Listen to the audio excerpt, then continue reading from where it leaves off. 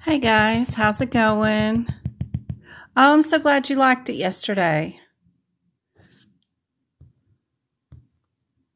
That was a lot of fun to learn about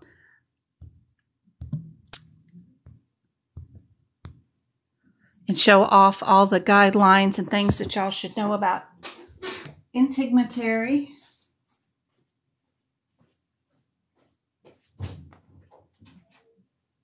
Oh, Joe. Okay, it doesn't matter. Mom, no, you're not adding a profile. You're adding a profile. Get out of it. You can do something like that later. That is not you. Please get out of this. I'm waiting and I have people on the live. Okay? Just go find something to watch. You can change it later. James, I need you to watch him. Please turn around and physically watch him turn on something appropriate. If it's too much trouble, I can turn off your computer. Okay? Start something now, Travis. I know. Start something now, Travis. If I come back in 3 minutes and you have not picked out anything, you're going to go to your room where I can watch you on the camera until I'm done with my live. Okay? Okay? Travis, 3 minutes. Lord help, Travis is on fire, trying to do everything he's not supposed to be doing. I just spilled tea on the desk, but now it's all clean. At least the desk got cleaned up. At least it's good and washed. How's everybody doing? Yesterday's live was wonderful. That was really fun. Well, it was a workshop. You're feeling more confident? Yay. Good job. Good job. Well, let's make some new notes. Have y'all got anything down on your beginning of radiology here? That's my next section to update. So I thought we could start off with writing some notes down about what is going on with our endocrine system. And I know a couple of people have asked about the endocrine system, and I don't know why they pushed this picture all the way back in the back of radiology, but they do. When we have an endocrine picture, well, we have endocrine codes at the end of the male or the female genitalia. One of those two has the endocrine CPT codes. I don't know why they don't just put this picture there. Anyway, I don't know why they don't do a lot of things in this book.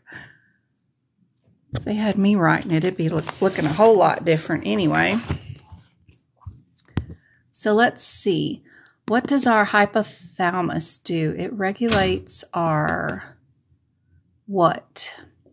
Anybody know?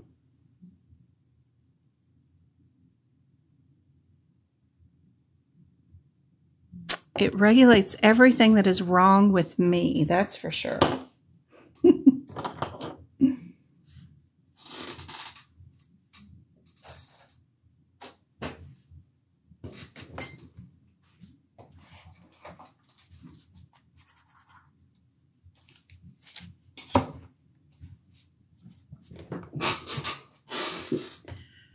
So our hypothalamus regulates our hunger, thirst, temperature,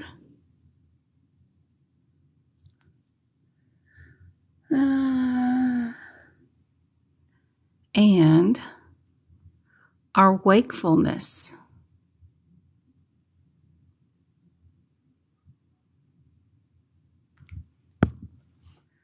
So that's what I would write down beside it.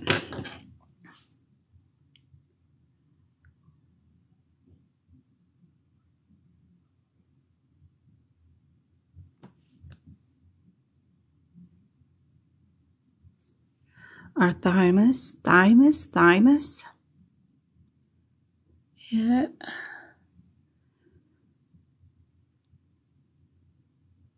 helps build resistance to diseases.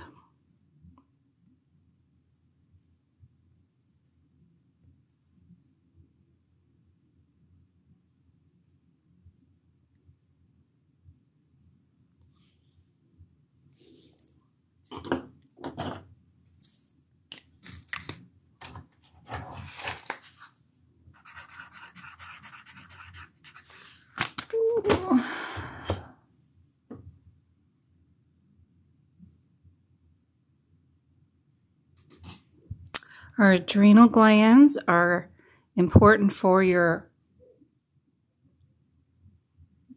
metabolic process and your fright and flight things. Get your adrenaline going.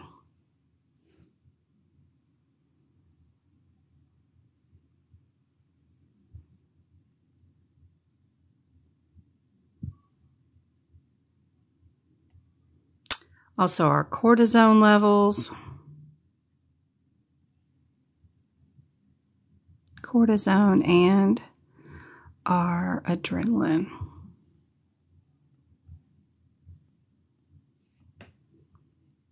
You're taking the CCS soon.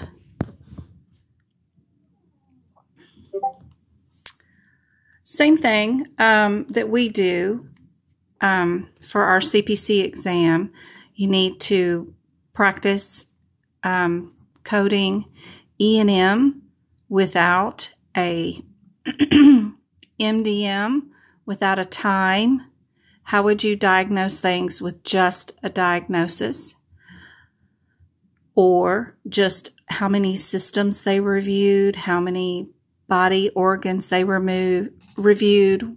How would you code an E&M situation like that? You also need to get really good at long cases for the end of yours, because your cases are not multiple choice, I don't think, where you can just look at the preoperative, postoperative diagnoses, then your pre-op descriptor of what procedure is getting done, and then check your bottom of your note to make sure they didn't stop the procedure, add another procedure, and that everything progressed fine, and then code it as you're supposed to code it without too much help. I think y'all have fill in the blanks. You have the answers to the side, but they're not like A, B, C, or D, but it's like you get to pick from a sorted list and match them with the cases that they go to. So getting fast at the practice questions that y'all have. You need a little bit more for CCS payment methodology. So I would definitely make sure you know or write in, especially your 4 pages in the back that are for just notes, some of your payment methodology that you could write out in these areas. So you don't have to memorize it all. That would be nice.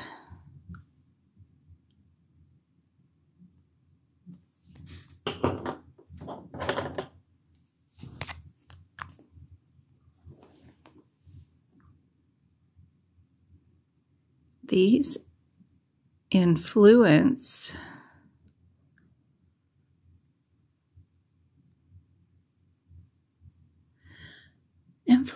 how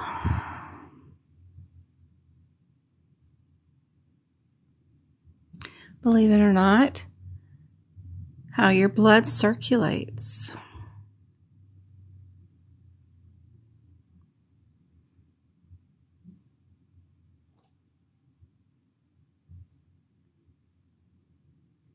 Mental vigor, funny word.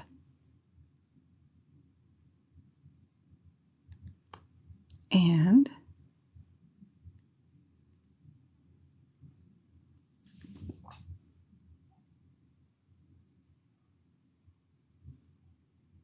no worries. The rest of it is just like what we do. You need to practice or at least get your CPT codes to where you have one-word differences between them so that you can tell right away what you're doing. That's super important, especially when codes are starting out with the same words. Let's see, do we have anything in radiology that would be like that right off the top of my head? These two. Right here, this 50 and 55, they're both parent codes. They both start out with the same word. Looks like one is retrograde, one is voiding. Then they say everything else the same.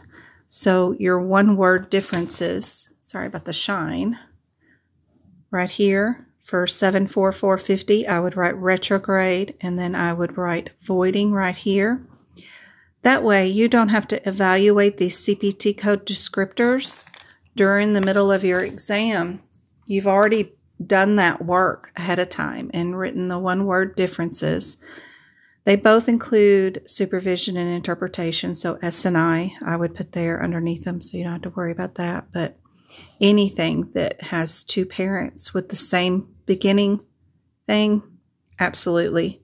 It's going to be harder to decide what the difference is if they pick those two. On the other side, we've got endoscopic. They start in the same. Catheterization of the binary ductal system, and this one's of the pancreatic. So this is bilirubin, whatever. And this is pancreatic. So those are the two differences. Just write them over there. Even just underlining them makes you tend to want to read the whole sentence till you get to the underlined word. It slows you down in your exam.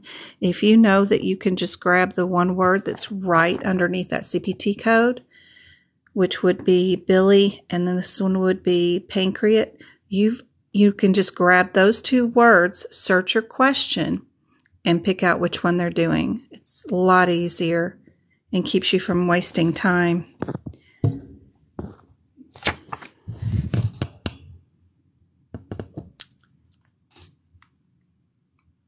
I wonder if the process of elimination works with y'all's exam. I should go take the CCS. Although they don't have it, I don't think they do it online. It would be really nice to be able to take that exam online and just see how y'all's exam differs from the CBC. One of these days when I slow down, have some free time, I'll take y'all's exam too, just to see what's different so that I could better advise you too. Regulate energy. Oh yeah, energy. Our thyroid.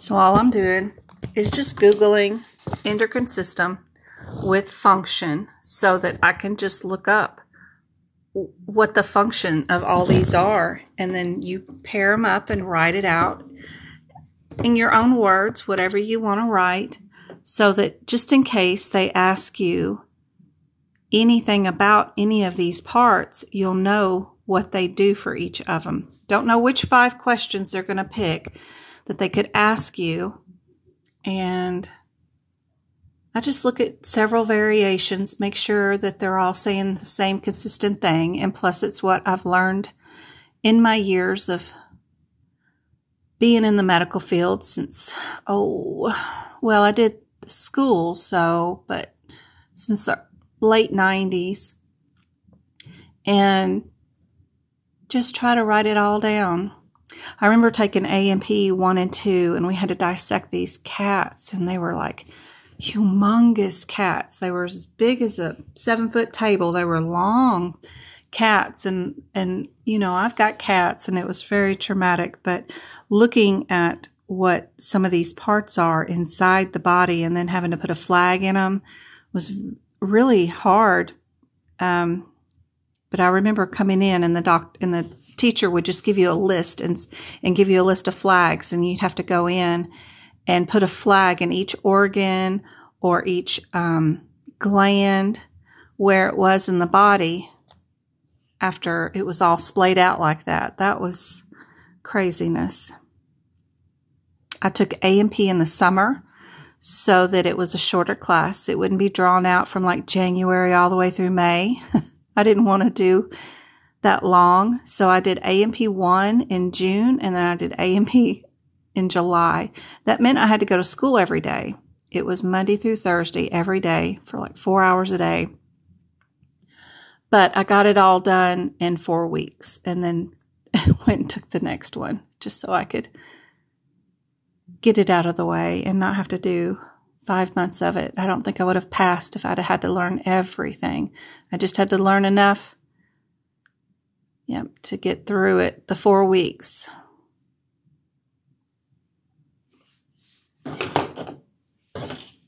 And everything you learn in college or whatever school you go to, you throw right out the door as soon as you hit the job, no matter what it is.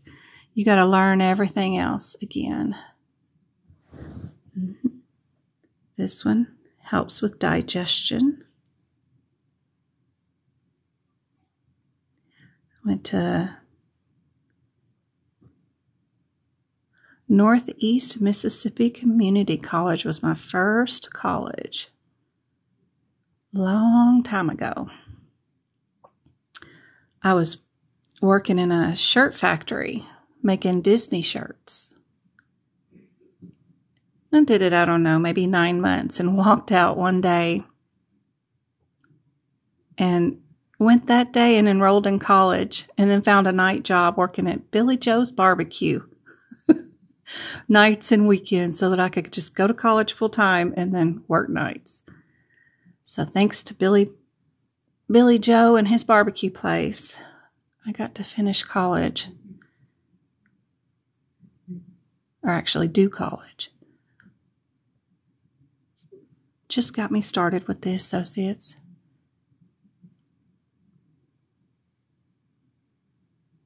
Helps.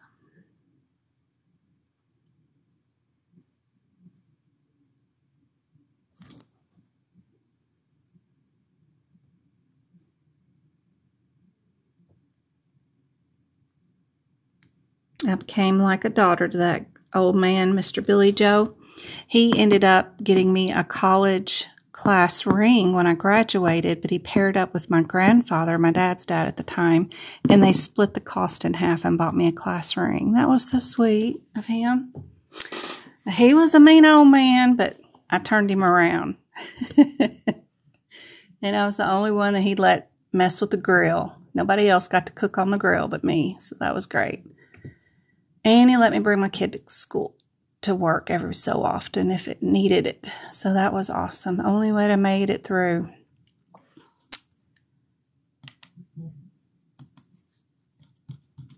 All right, let me grab these. Let me see if I hope my laptop is charged. I forgot to charge it. I'll bring this sucker down and we can get started on some practice exam questions. Oh, did I lock you in, Miss Magpie?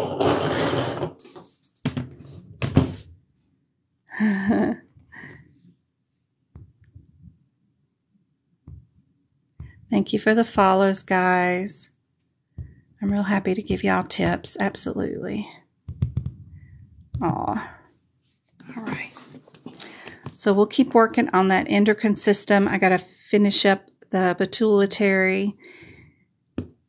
And then I'll add some facts in, probably relatable to a radiology and endocrine, but we'll need to get some more notes in here about radiology. We need to, there was one of those questions I did last night about what is the ISP, what was that? There was a question about the same side of the body. And I was looking around to see, usually AAPC doesn't ask a question unless it's in this book somewhere. So I wanted to see if I could find it. And so, of course, I came over here and wrote it right here, meaning same side, because I knew we had distal, lateral, we had the posterior aspect and anterior aspect. I added in trunk and trunk because that's what they use in the CPT code descriptor. But anterior means chest, posterior means your back. But then when I flipped it over, I ended up finding our vocabulary word from yesterday in our workshop right there, that IPSI, which means same, and then our other word that was attached to it was IPSI lateral. Lateral was the second part of the word. They just combined them and made that our vocabulary term for yesterday. And it's right here. So same side, you just put them together. So just knowing that when you're taking the exam, even when they give you crazy stuff to define or something you may not know right off the top of your head, if you can't find it in the back of the book in the alphabetical indexing and find a CPT code related to it, because this wasn't a procedure name, you know, they weren't doing anything that might be related to a CPT code. They actually do have an anatomical review up here with some numbers and surgery procedures and suffixes and prefixes. Yeah, that's the word. However you say it. I'm not even going to attempt to say it. But it is actually up here. So that's kind of cool. It is in the front of your book. If you knew where some of these prefixes and stuff were, you might be able to figure it out. If you had no clue, everybody knew. It seemed like that it was on the same side. So that's cool. The other thing I did after yesterday's workshop is in the back where I had added some of those different abbreviations. Remember when we had that one about the doctor would use which procedure to help a person with burns? Everybody pretty much guessed the total burn surface area one when the answer was full thickness skin grafts. But I noticed that full thickness skin grafts wasn't back here in our little abbreviation. So I added that one, and our ICCE wasn't here. We know that one's with the I's, but it wasn't here either. So I went on and added those just in case. Don't forget also while you're up here for your exam to, let's see, where is it at? Don't forget about your little page up here somewhere. This one right here. They might ask you a question about when a CPT code might be released or might become effective. And they might use AKA terms for those, and they're pretty specific, but there's a difference between those dates. So it's all listed here. We even have hip picks listed here and stuff like that. So just remember that thing's here before you. Don't forget about that. And of course, our place of service, one little page is up here. On the exam recently has been tribal land and group homes. For your place of service, wherever you're providing medical care, you do need to add a number to a claim to say where you're at. And that's what this one piece of paper is for. It's the first piece of paper in your CPT book. And then our little cheat sheet for the modifiers. I did add the GA for ABN and then the lab, the QW for the CLIA waiver. But that's it. Let's put the book aside and let y'all code a little bit of lab. What else did I get? E&M always. Path, meds, radiology. I'm going to do some more. This Sunday, I'm doing a free workshop because it's my birthday month. And ooh, I got a gift in today already. For the I like Star Wars. I always have, you know, being a child of the 70s. I like Star Wars. So I got the Lego Star Wars Switch game that's fixing to come out. It does all the characters from the beginning of Star Wars all the way to the Mandalorian in every series. And it's being mailed tomorrow. But because I pre-ordered it, they sent me a pre-order gift today, which was so cool because I got Luke Skywalker and his blue milk Lego dude. So I'm tickled by the little things. We got blue milk, but since it is my birthday month, I'm doing a workshop this Sunday on YouTube, which apparently has a really good camera view. Even with the same camera that I'm using now, it has a much better view and clearer screen. And I'll do my live straight from there, and it'll be free, but we're going to do lab path, E&M, radiology, and cardiology. And it'll stream live on YouTube on Sunday, same time, 2 o'clock till 5 o'clock, my time, Arizona time. Florida will be starting at 5 o'clock. And then it'll automatically save it as soon as I finish, and then it'll be there forever for you guys to view whenever you want to. So, and that way it's free. It's my gift for you guys for hanging in there. And it's also a year ago this month is when I made my first TikToks about how I felt it was unfair, that y'all need some more guidance in what to expect on the exam versus what's on the course. And it just sort of started from there. So it's also two things: a year since I've been tutoring and helping people, and it is my birthday month. So happy to help.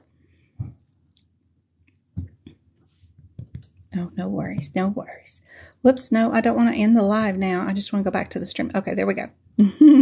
Yep, happy anniversary for everybody.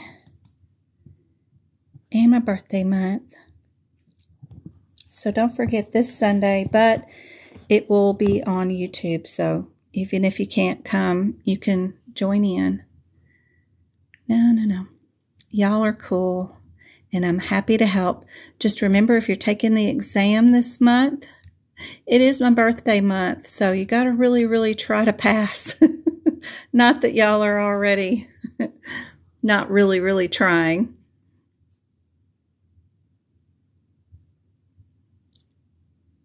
Lots new on Facebook was asking for help wanting to go into a coding program. Yeah, I like the self-study route. I just don't see any courses out there right now that I think are worth. Well, I mean, if you want to learn coding the old-fashioned way, where you index and look through things in the book. Now, today, when you work in a job and you go find a job, they're not even going to have a book in the office. You won't see a CPT book or a ICD-10 book. It's all on the computer. And you will just be Google searching, basically, in the EHR system for the correct codes. And it'll bring up your descriptions. No one codes that way anymore. So I would like to see a more modern course that would prepare you for a job at least. And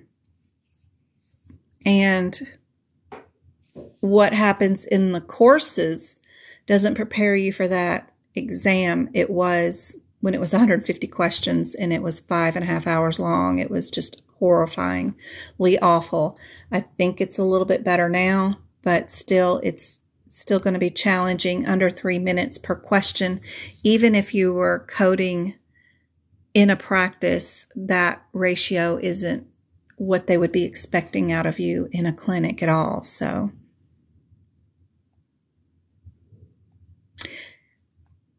the test is 100 questions now. If you take it online, it's 50 questions in 2 hours on one day, if you wanted to schedule it that way, and then 50 questions for 2 hours on the next day, which I think is great. Lovely. Or you can buy it in person and you get 2 tries. And then it's 4 hours in person, all at one time. And either way is just fine. I think the exam was a little bit more wordier.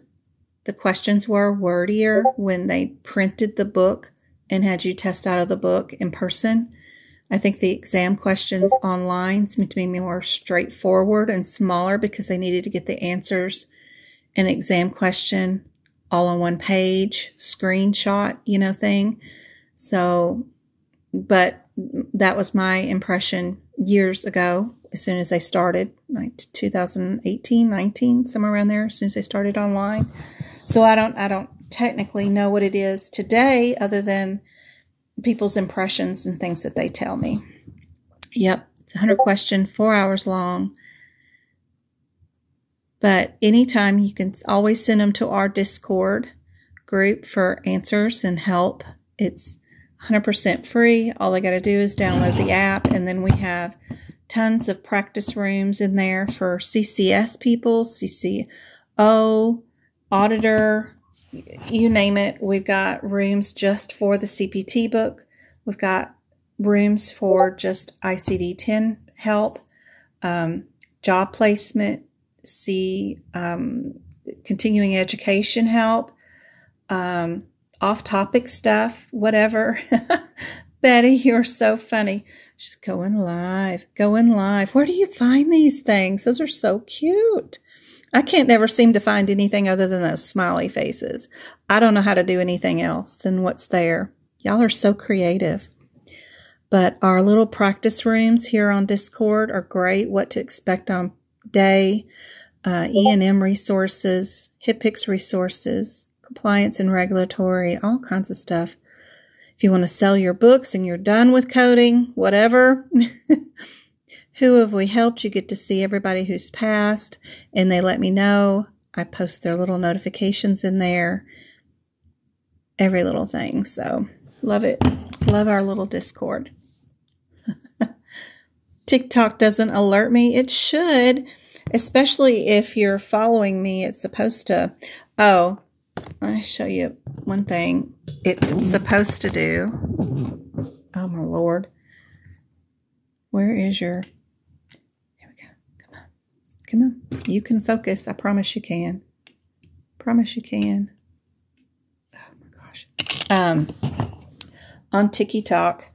So, when you open up that, it starts you off on your For You page. You have to hit the following page to find your live people. So, I don't know if that makes a difference, but that's how I find people that I'm following. Eat, Sleep, Disney, those kind of people. I like watching people walk through the Disney parks. Those are kind of cool. He walks the Disney parks, so do they. That's who I watch. They're just rattling on all day long while they're walking through the parks and showing you the sights. Those are always kind of fun, especially if you just want to hear noise in the background.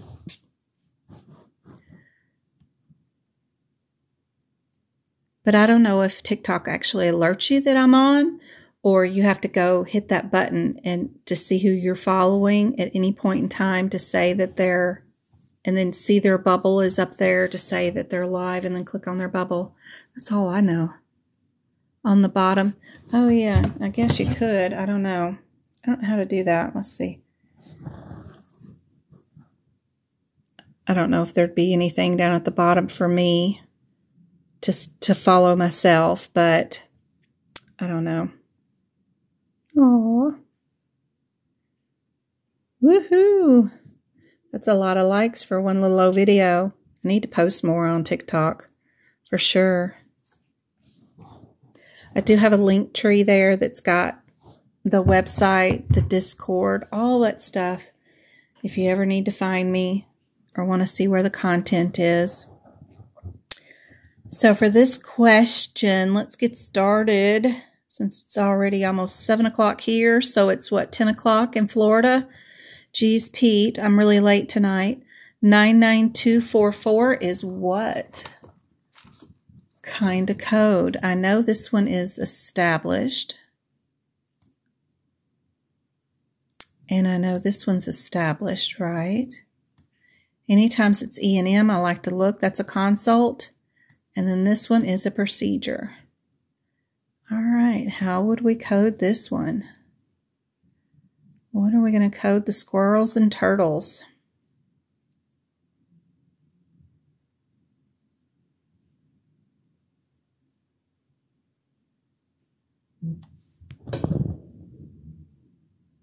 What's it say I got already?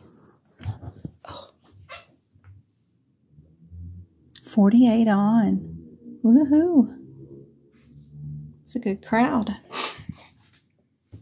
Anybody got any decisions on how you would code this one? Are we...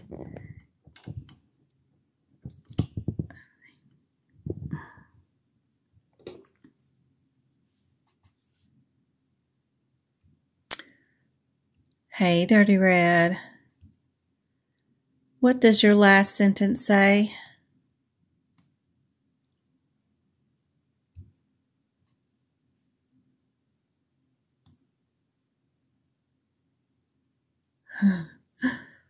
What does your last sentence say? How would you report what? A procedure. It's not asking you for an E&M, guys. It's asking you for only a procedure. So C would be your answer. Don't assume. Always check the differences between your CPT codes, and then before you look through one word of your question, don't forget to look down at the bottom of your question to see exactly what are they asking me to code. That'll save you a lot of headache and keep you from getting the wrong answer too.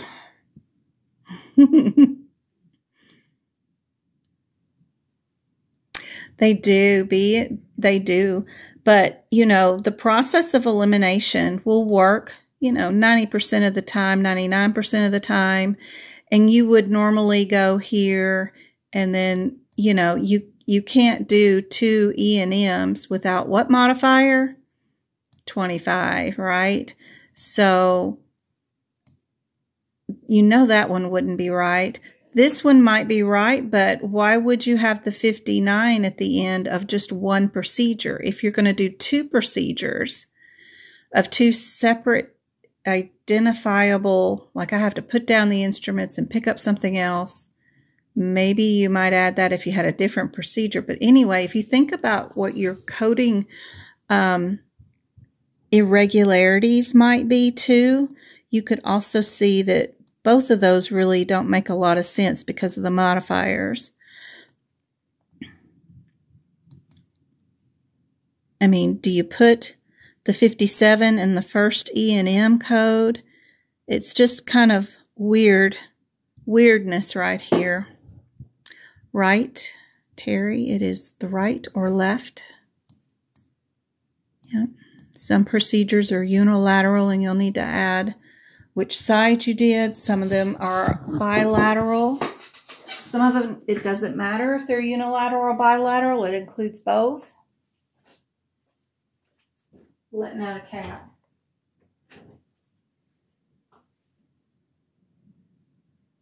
Travis, you can go to your room, baby. I can't have you sitting here doing this. And you turn it off as soon as I walk into the room. It's very bad. No, put on something now and leave it there and let go of the remote and go fold those towels. Put on something and leave it on. There you go. Now go fold the rest of those towels and don't change it.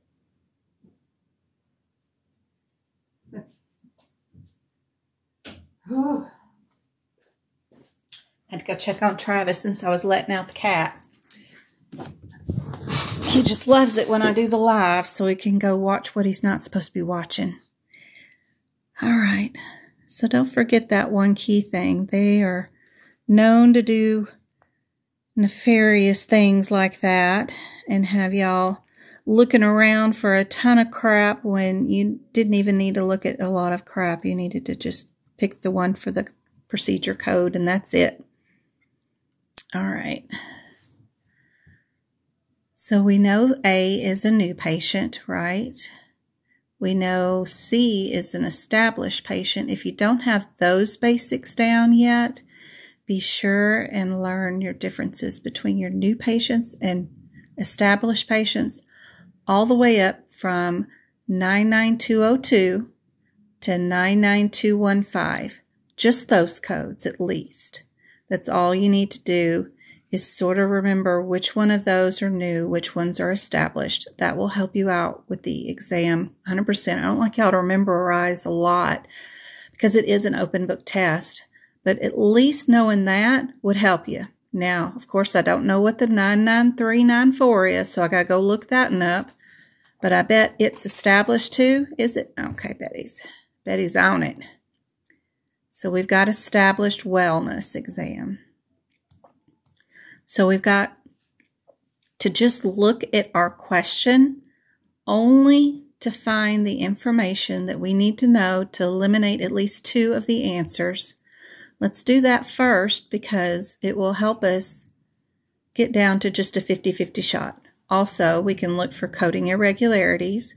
Would we code that code with this code since they're both E&M visits without a modifier? Probably not. Let's look at our question. Look at our bottom. Make sure they really want us to do a service. Yep, they want us to bill for the doctor service today. So we are doing E&M. So is Brandon new or established?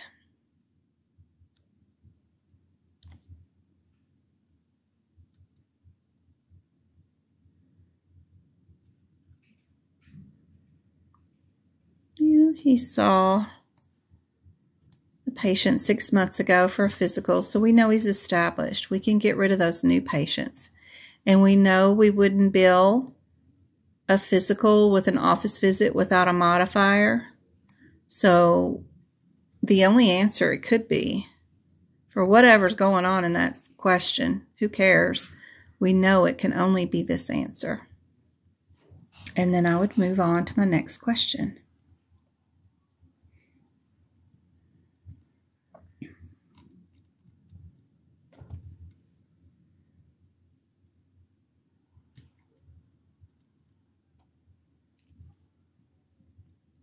I've done this one in a live before.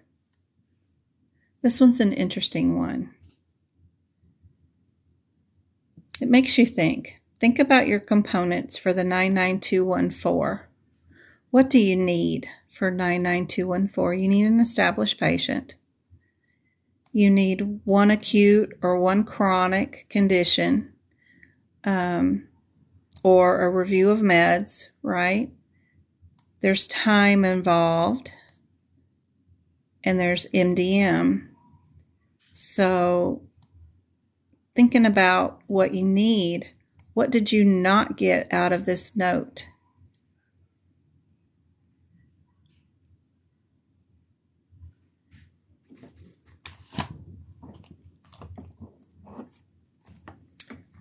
How long is our 99214?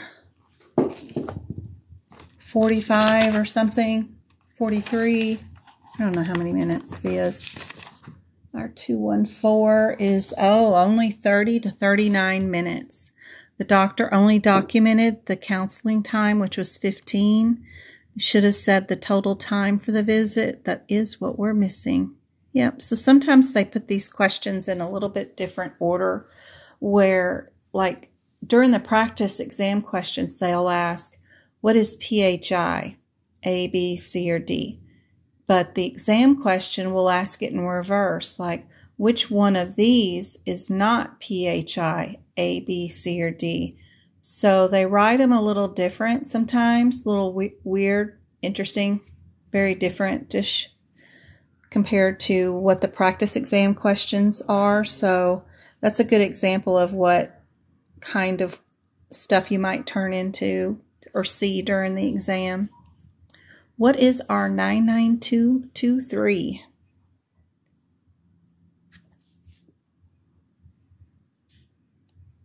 When it's E&M, I just look them all up. I don't worry about my process of elimination. I just go on and figure out which each code is. So our 99223.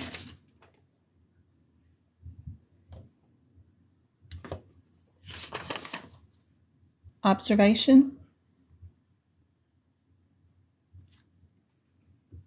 223, this one's initial hospital, right? Initial hospital. 223. I think, yes.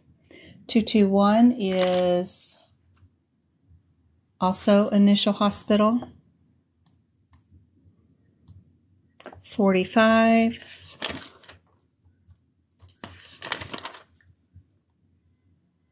is office consult. And 55 is inpatient consult.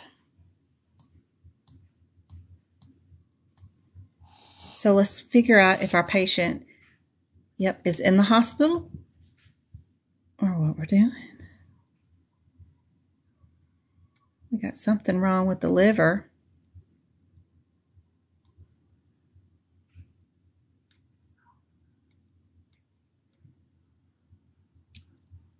Medical decision making is complex. So it does seem like they want us to do an office visit.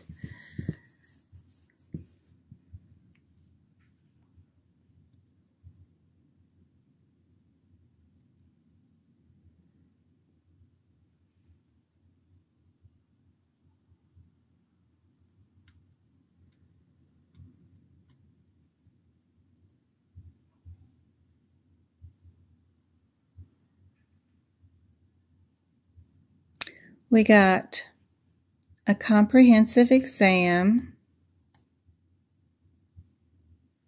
high complexity on our MDM. Where's our history? Our history is comprehensive. So we're going to be at one of the higher levels.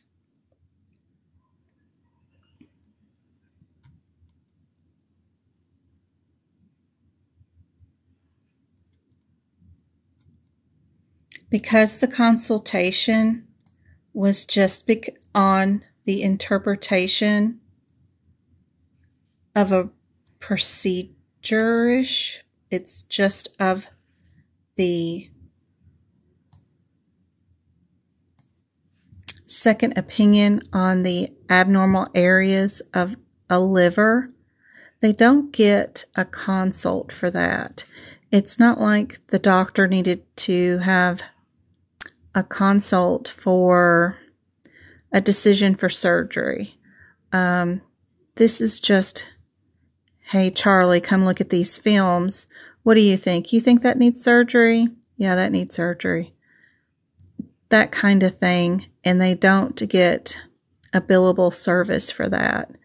So we're just going to bill for the patient's office or hospital stay for that day. And because we are comp high, we are at our 223. Y'all are right. 223.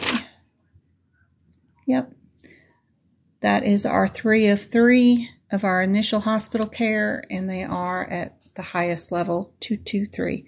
A lot of people ask what my notes mean here, where I put above this CPT code 99223, I would have CCH above it.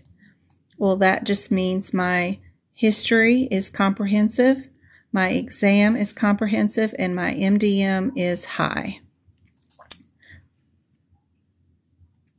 Yeah. That wording.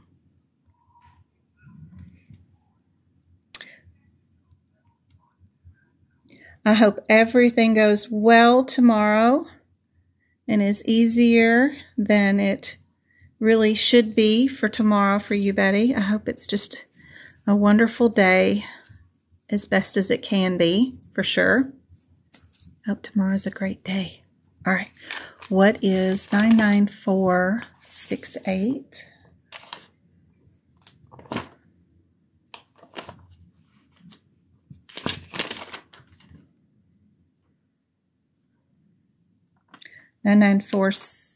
Nope, 6'8", 6'8".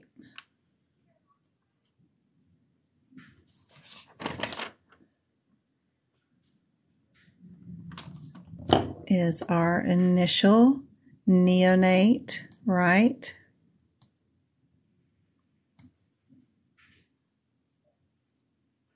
Our 71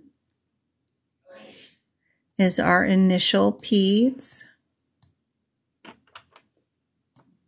Don't start that, Travis. He sneezed. It's just something I say every time they sneeze, don't start.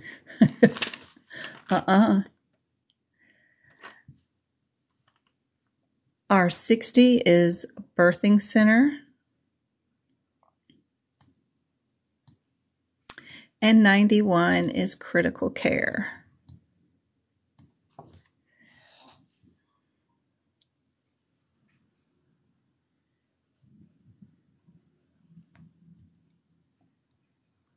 So we have a 20-day-old. Where would our 20-day-old go?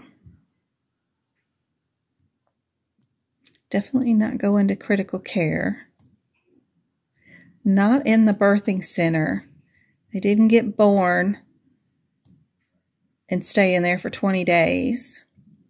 They're not considered peds until they are of what age?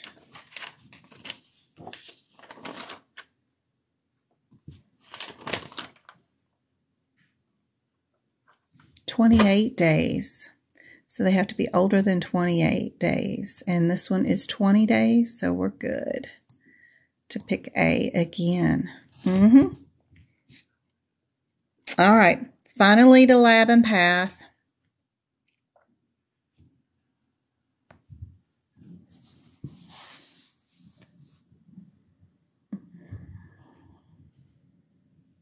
Hey, Mickey. All right, lab and path. Let's get back here to the back of this CPT book. It's really good to try to practice looking up all these CPT codes too, because they are out of sequence, and if you don't know where they're at, it could be super challenging. Plus, if they're out of sequence, or the ones that are put in way of, some of the codes are put in different places where they shouldn't be, and that pushes out the ones that are not out of sequence because these other codes are all up in the way. So it's a very challenging section for sure. Looks like we need to know if we are in the 805 area or if we're in the 883 area. 883, if you start looking in that section at one of your headers,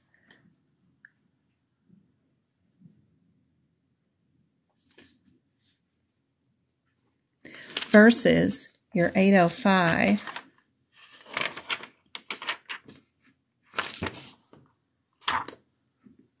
it'll help you determine what you can get rid of and what you can keep.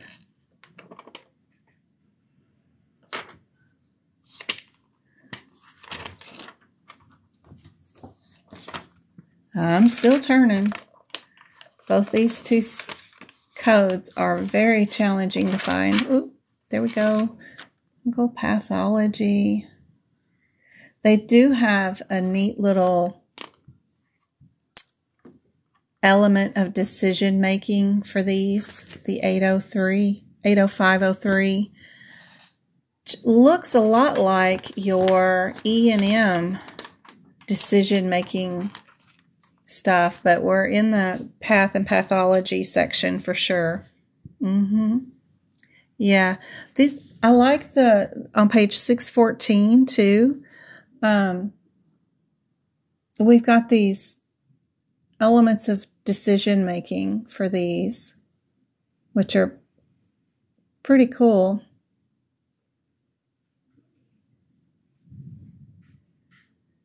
Because they do look a lot like E&M.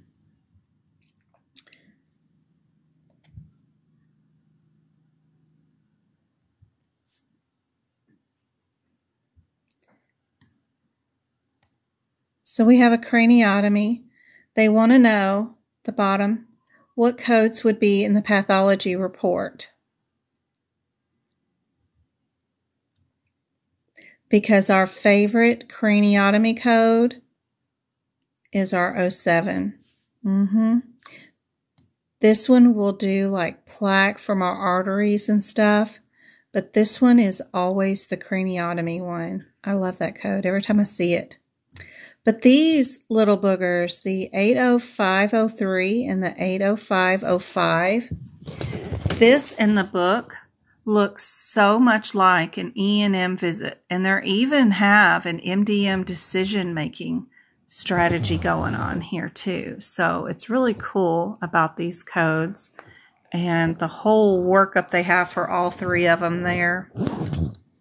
Glad we're not in that section for this answer, and I'm glad that we see the craniotomy and that craniotomy is just screaming out at us, because that makes that question a whole lot easier if you know about our trick about the 07 is always our craniotomy question. Yep. All right, what about renal failure? If we're in medicine back here, we need to see if we're going to be in the 3-5s or the 4-5s before we read our question. 90935.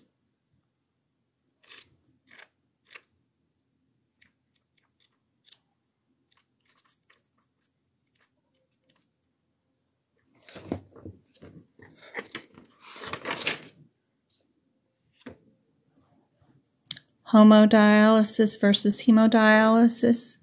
Yeah, we like this question. Oh yeah, let's check and see.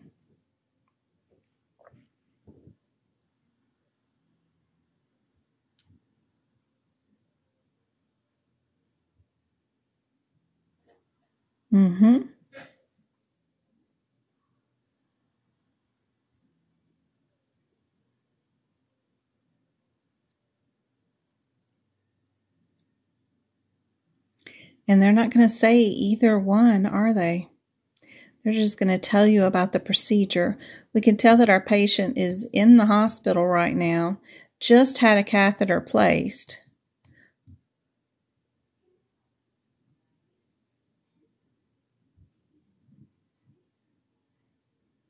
Yep, so the differences are the 45 means that the patient just had the catheter put in and needs to be taught about dialysis. Make sure it's in the proper position. They're going to do their first dialysis right there. They'll do follow-up dialysis 3 days a week,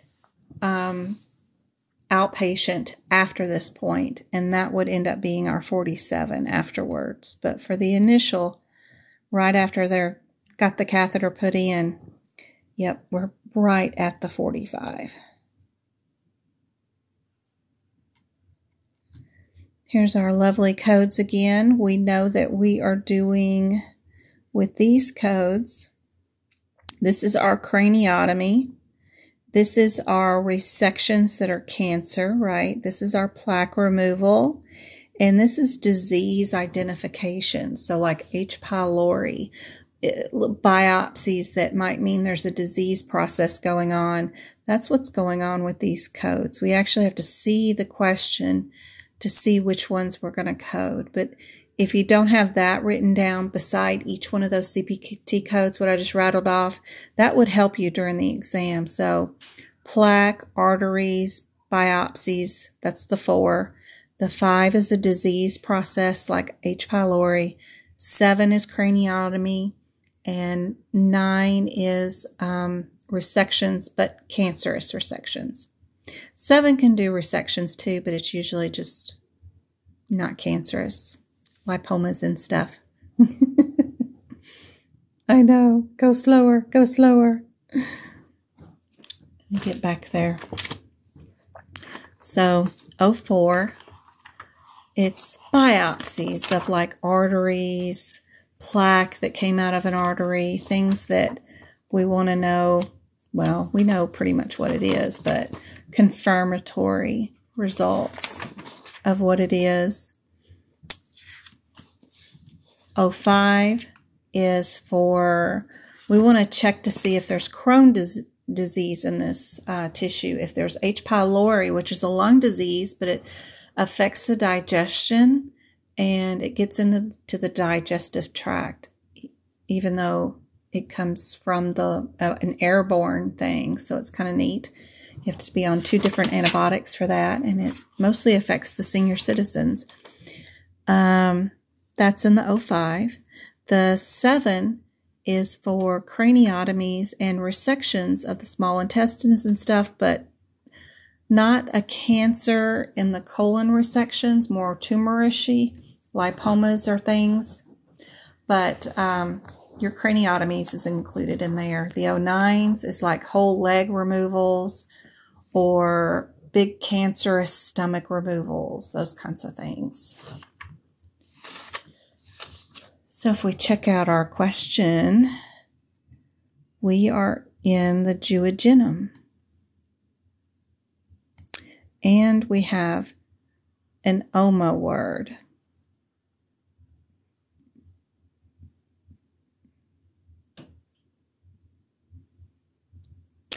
The keyword for 305 would be disease process. They're looking for a disease process. Crohn's disease, H. pylori, what disease is causing?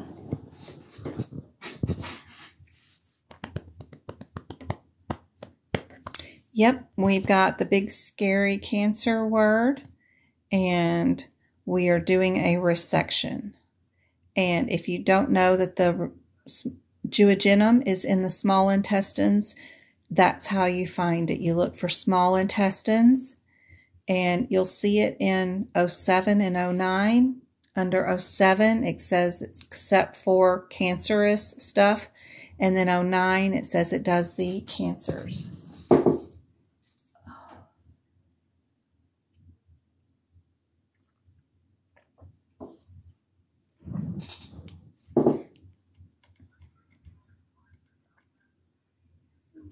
Radiology. So we got 20, 49, 48, and 58. So for the process of elimination, I like the 49 and the 48. Let's go see what the 7s, thousands have got going on. And that's the section of the book that I'll be prepping up tonight. I've got 30 more pictures to take of another section to post, but as soon as I finish that, I'll be working on radiology for our next section. 721.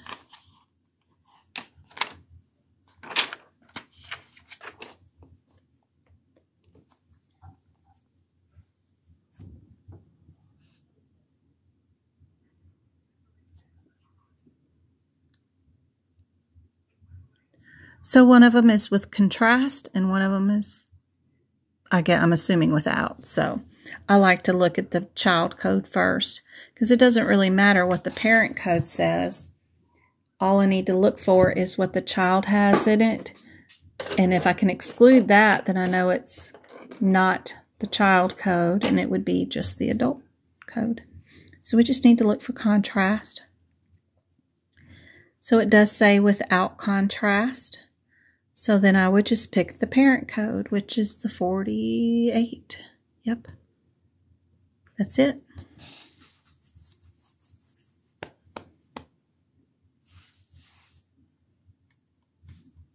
That was an easy peasy one.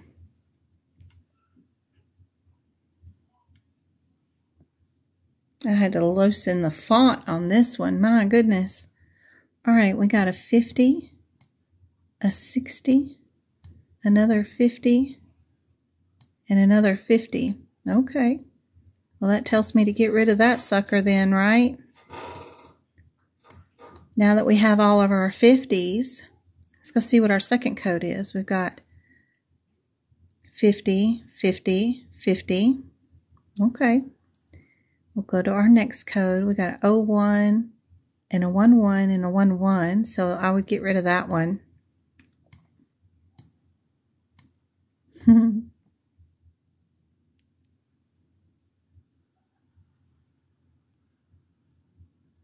That leaves us with just C and D.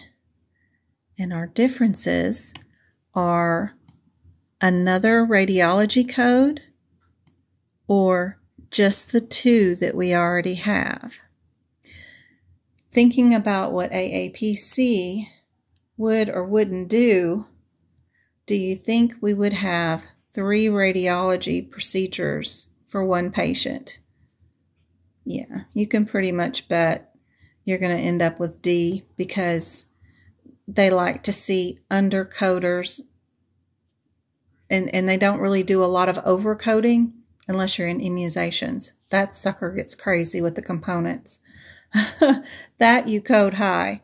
But other than that, I would be cautious about doing 3 of those. What's our 17045? 71045 is a radiological procedure on the chest. What is our 71111? That is a radiological procedure on the chest also. But if you look at its parent code, it also includes the ribs. You have to look at the 10 code, which is above it. So they did an x-ray of the ribs, and then they ordered an x-ray of the chest. That one code, the 111, yep, that covers both the chest and the ribs because of the parent code, the 10, that's included in the 11. So they tried to make you pick a rib for this one and a chest for that one, and we just wouldn't do that because it's included in the 10, which is part of the 11.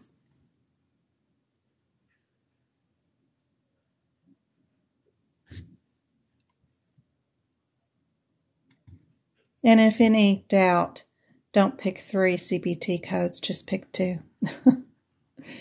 Any doubt at all with AAPC, they want to make sure, they're trying to trick you and to make you think that you need to code for every little thing because you want to do a good job. But in reality, they're just trying to test you to make sure that you wouldn't overcode too much stuff.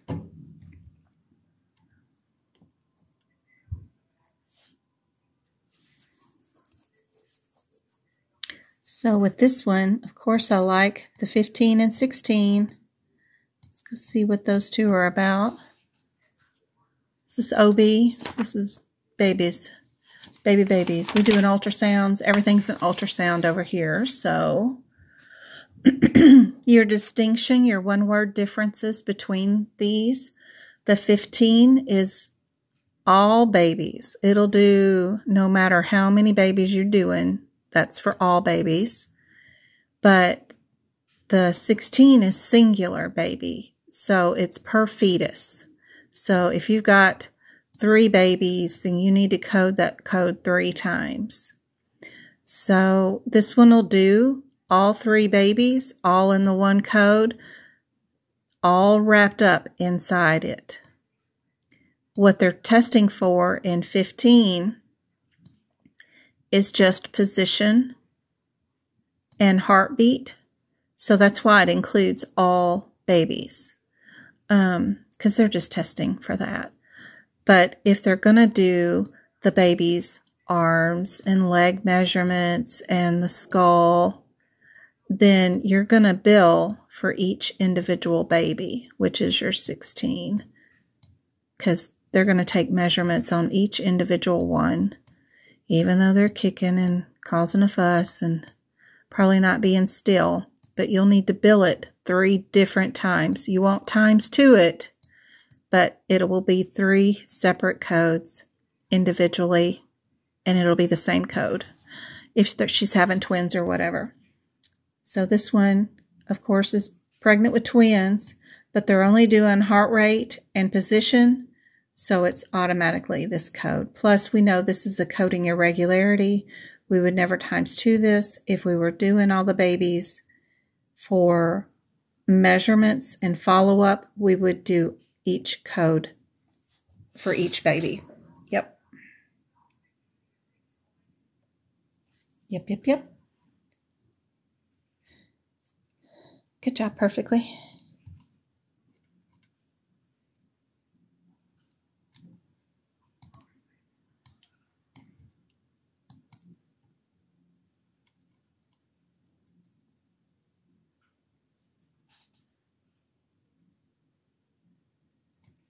These are all over. 87802.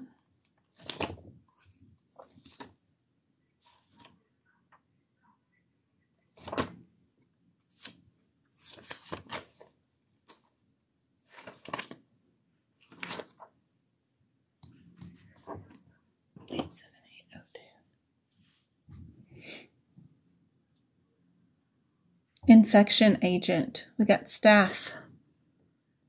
What's our 317? It's probably way off since it's the 6, right? And then this one is just way off because of the 99. So probably just a difference between those two. I don't know. But the 6, it's just crazy, right? I don't know. 87653.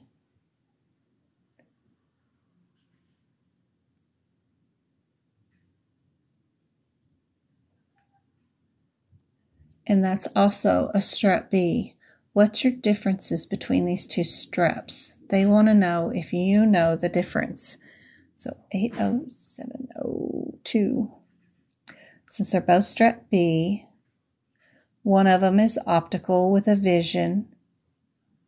The other one is an amplified probe.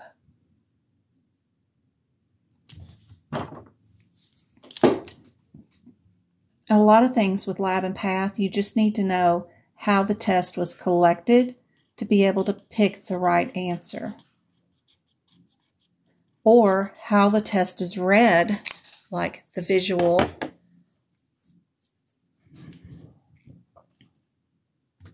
So let's see. What did the doctor order? We're going to go down here. Antigen. Which one is the antigen? Or enzyme immunoassay. That also could help us.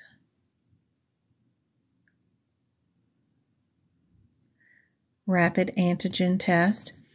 We used, it looked like Scotch tape, like tape you would just use to tape a box. And you just run that strip of tape and see if they have their amniotic fluid ruptured or anything like that. It was really neat. It would change a very distinct color right away. Y'all are saying 02, 02, 02? Y'all are right. A is the answer.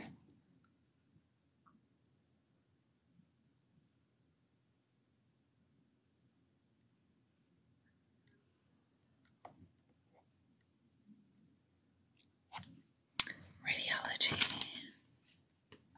We could probably get rid of D, right? And do the 5 and the 6. 767.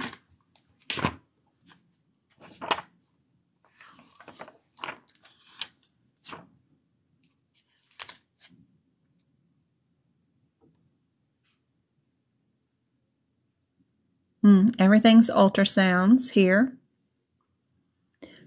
We have a limited or an aorta.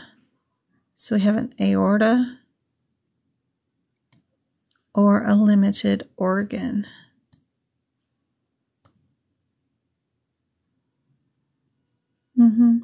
This one's abdominal.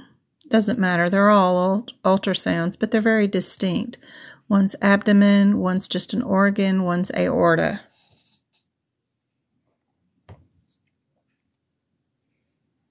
And if you just look from the bottom up, you just see the one organ and you can move on, which is just B. the rest of all this about 2 years history of this, that, and the other, and the colon resection, that's all. And an oncologist, it's all garbage. All you needed was, what did they ultrasound? That was it, which is down at the bottom. Yep. All right, I wanted to do a few diagnoses. I think somebody was asking about diagnosis codes. Switch books around here. Get this ICD flipped around here. I like the book, well, the one from AAPC, because you can tell what your differences are in the codes because of the green. I did that worksheet about was it the diabetes or something? I don't remember now. What was it? Was it diabetes?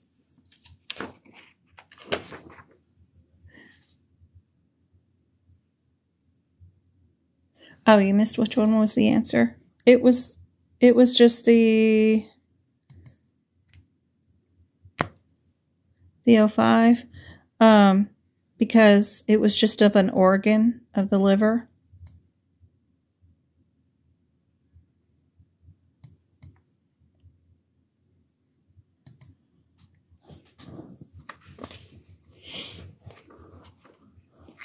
I think I did diabetes, didn't I? I did do diabetes.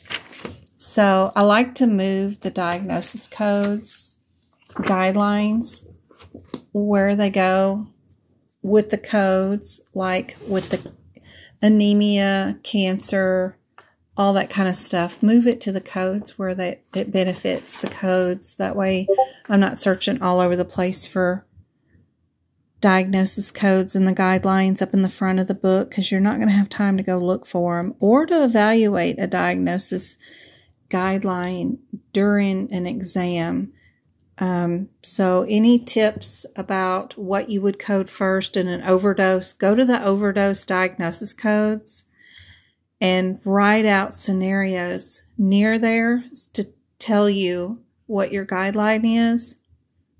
The top ones I would do is some diabetes scenarios, some pregnancy scenarios, some sepsis scenarios, overdosing, underdosing scenarios, some burn scenarios, and some fractures or injuries where external causes would come up into play. Those are the main areas. Hypertension with CKD will come up on the exam. You're only going to have 5 questions, so don't spend a lot of time with it, but if you're going to move any guidelines from the front of the book, I would move those particular ones near the codes that it affects. Knowing a little bit about the sections of the codes where they're at, like I know the C's are for cancer. That's just easy to remember because they start out with the same letter. G, I don't remember off the top of my head. So even if I just went to the first G I could find and just looked at the sidebar header, the different color right there. What color is it? It's a green one.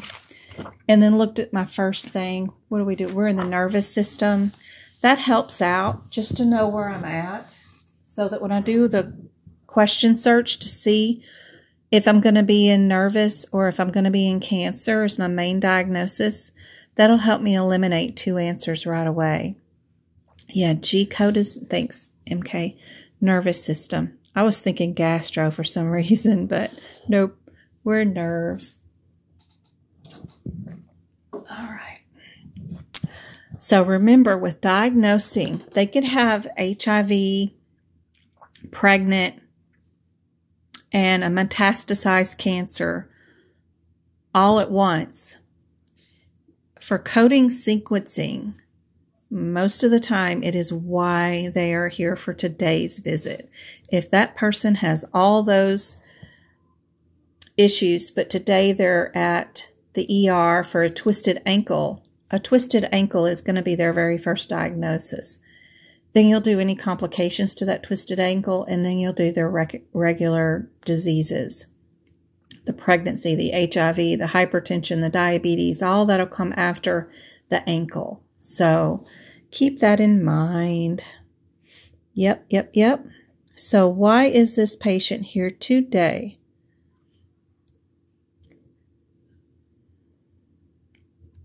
Are they here because of their cancer? That is a malignancy that has metastasized. They're telling you all about that.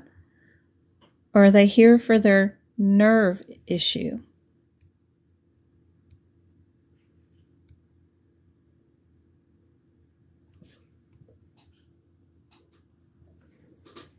Yep, they are here for our nerve issue, so we'll get rid of the cancer ones. The other thing that's helpful is if you know in the cancer sections, your primary cancers come first, and then your secondary metastasized cancers do come next. So later on in the ICD-10 book, the numbers, the higher you are, you're getting into metastasized cancers. Metastasized means they had a primary cancer in one location, and then it drifted to more areas.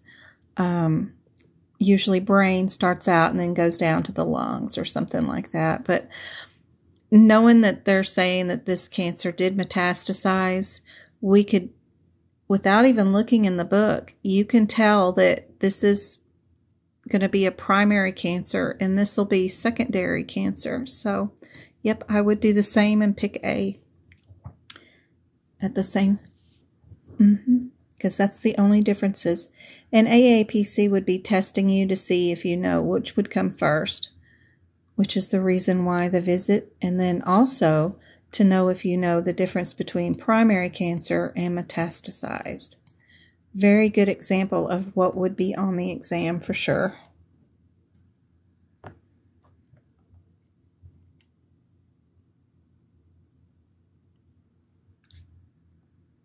Your diabetes. So we need to know if the patient is type 1 or type 2 diabetic. What's your default? If the question does not say that they are type 1 or type 2, but it also says that they are on insulin, but we just don't know if they're type 1 or type 2, what is your default?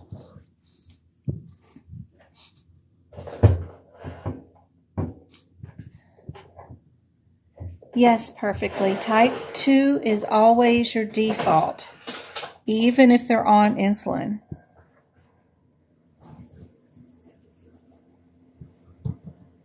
There's also some guidelines associated with whether they're on oral medication, injectable medication, or if they're on both. And I move those guidelines to my diabetes codes recently, and I think that will help out a lot of people too, because that was something I didn't even have down in my notes when I took the exam. Here is our patient. So do they have type 1 or type 2?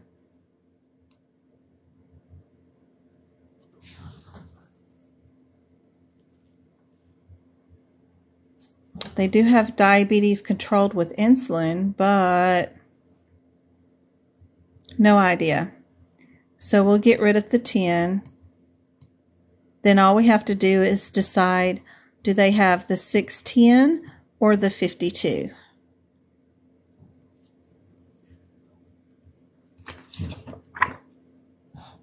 I think I had this one in the example in my notes. You think it's 5-2? Anybody think it's 610? They have gangrene, and they're recommending cutting off that toe.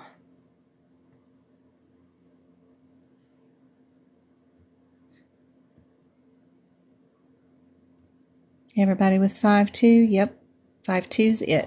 Good job. Yep, that was it.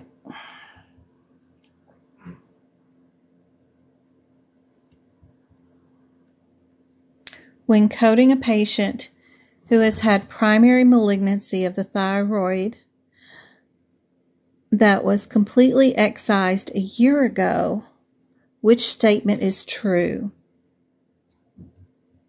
So we're looking for which one's true. When the cancer is surgically removed, With no further treatment provided, there is no evidence of any existing primary malignancy, you're going to code a Z85 code. Or you're going to code, when further treatment is provided, there is evidence of an existing metastasis code. You're going to code the Z85 first, and then a C code. Any mention of the extension or invasion or metastasized to another site is going to go with the D49. A year ago diagnosis with an outcome of complete removal is never diagnosed again.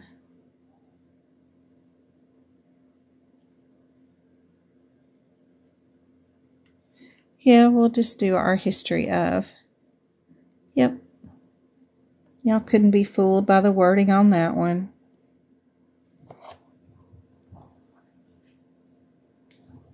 How long have I been on, Twinkle? Time check. We've got some 30 more minutes. We've got some brain is not working today. I'm overtired. What is our symptoms? There we go. I got it. Symptoms. We've got the R codes, and we've got cancer codes. So we've got symptoms, cancer, and history of, right? Or maybe a physical. Depends on some of the Z codes can be, they're here for a physical. So that just gives me a general overview of what they might be going on. So right away we've got a history of, right? And she's here for her PAP. Her results were slightly abnormal.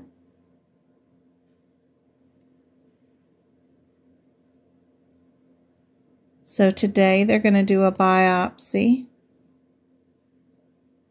a cone biopsy of things with a dilation. So what would be her diagnosis? Would it be her symptoms, the cancer that's back, or history of?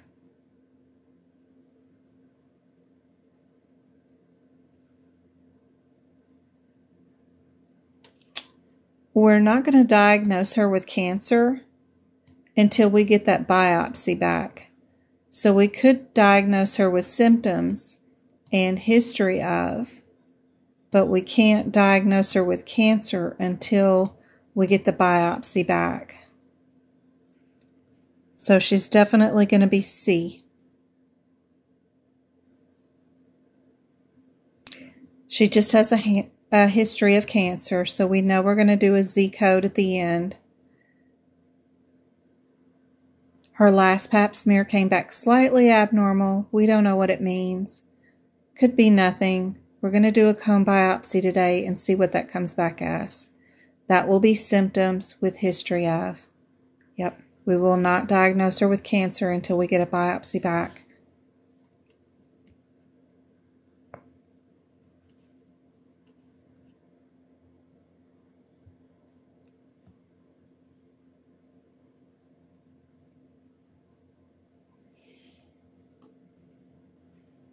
So we have symptoms or diagnoses. They're wanting to know if we know the differences. Can we use them? Can we not use them? We have a productive cough with shortness of breath and a diagnosis of pneumonia. What would we code this patient?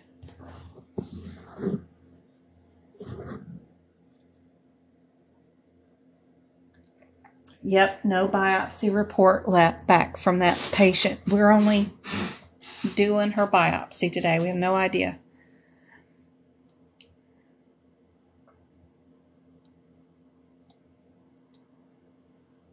It was on your exam, MK? The pneumonia one or the biopsy one?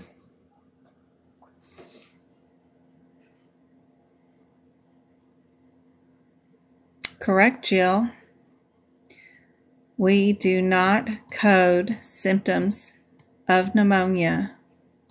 We only code pneumonia.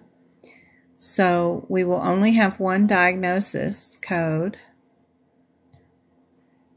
So that helps. So then you only need to look up the differences between those two codes.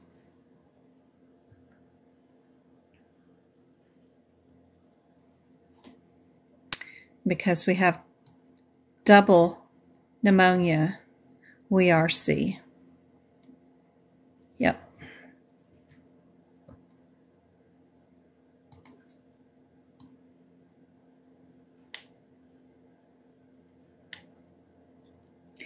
We have another guideline tied to this one. If a doctor prescribes something and a patient has an allergic reaction, we code it one way, with the medication first or the symptoms last, or if you do it yourself, yep, the adverse effect. Yes, that's a good code. And like I said, I recommend you a whole 100% move those guidelines to these R codes and to the T codes. That way you can pick out your differences. If it's the doctor that did it, your symptoms go first. If it's you did it to yourself, taking too many mushrooms, drinking too much alcohol, whatever it is, the drug comes first and then the symptoms. So we're going to check out and see if the patient did it to themselves or if the doctor did it. Patients have a slow heartbeat. Demerol is usually something you can't get a hold of and get done to yourself, especially if it comes in the IV form or something. So definitely the physician did it. So we're going to get rid of the guidelines that say if you do it to yourself, we would do the drug first. We're going to keep these two. Then you just need to look up the differences. One of them is like self-harm, and the other one says the words adverse effect. Yep. We'll definitely pick C again.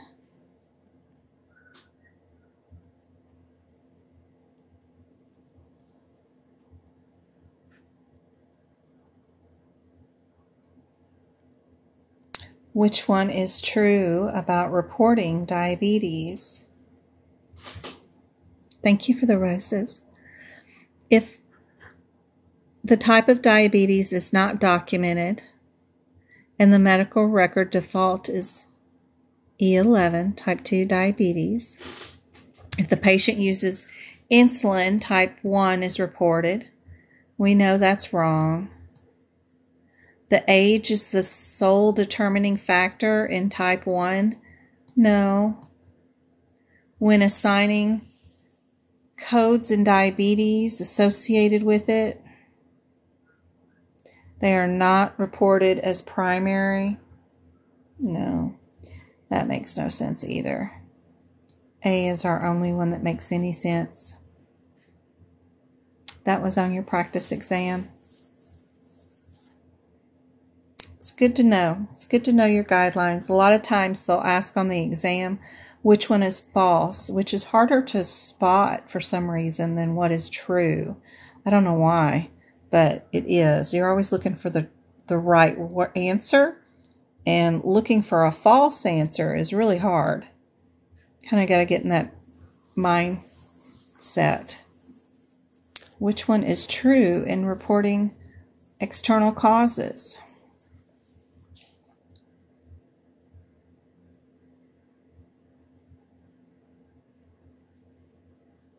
Yep, default is closed. We always look for truth. We do. It's hard to look for something that's wrong. Although, I don't know, it just seems weird. I don't know why.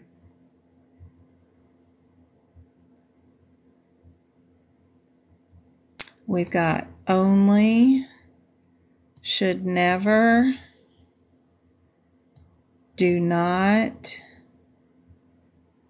And we got an if. Your keyword is morbidity. Chapter 20 of your ICD-10 book cannot have any codes coded from that section as primary. But Chapter 19, which is also external causes, it can have one of those codes as a primary code or the first diagnosis code of the day.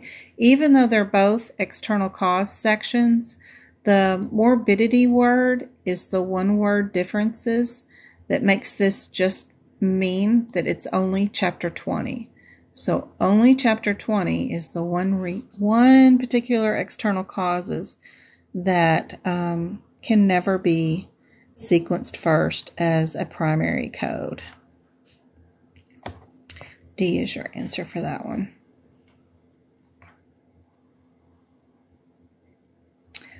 Which statement is true about C codes? We've got a never, an only, maybe, and an always. That's what I like to do, is look up the words in the questions that make the difference in that question. Whatever it's saying about Z codes, the beginning or the end, is defined by that one adjective in the middle somewhere. And I like to look up those because that gives me more clarity as to the meaning of the entire sentence. Never, only, always are definitive things. Maybe is a maybe. And that's what I like to look up in these questions. You'll notice for sure. Yep, we got C. Maybe, maybe. Maybe, maybe. We got lots of J codes. The differences between the 20 and the 40s could make a difference. We got some Z codes, so probably history of something. Do we have 2 diagnoses or do we have 3? We're in respiratory.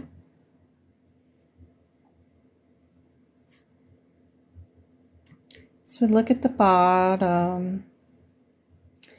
She was diagnosed, or he, whoever, chronic and acute bronchitis.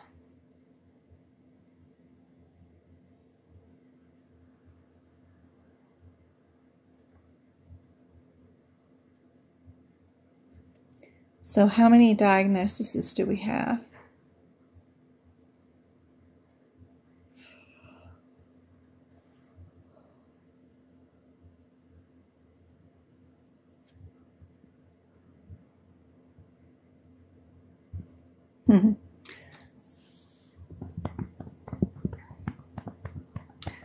The book prep is more important than the studying at first.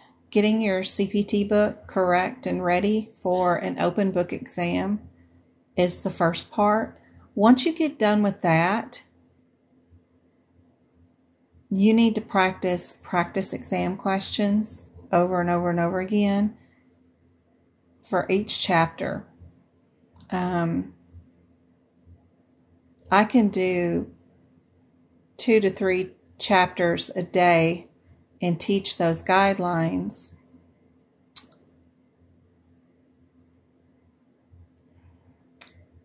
In a week, So, and even my workshops, I try to do 1 chapter for 3 hours. And that shows you every kind of situation you might run into for each section, types of questions you might see.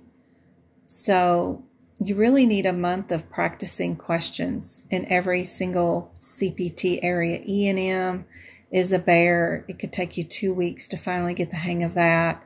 And then you still got 2 weeks to go through and learn integumentary, radiology, cancer, cardiology, lab and path medicine. There's just a lot. It could take you another month to really practice those questions and get a feel for knowing what you're going to run into on the exam once your book is prepped. But it could take you,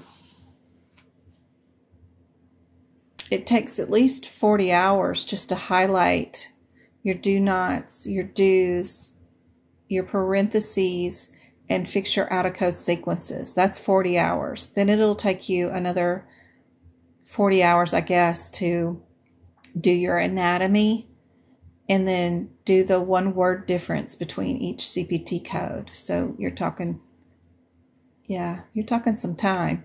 But once you get the book prepped, you're ready to go to answer those questions. Then you just got to practice those questions. Woo!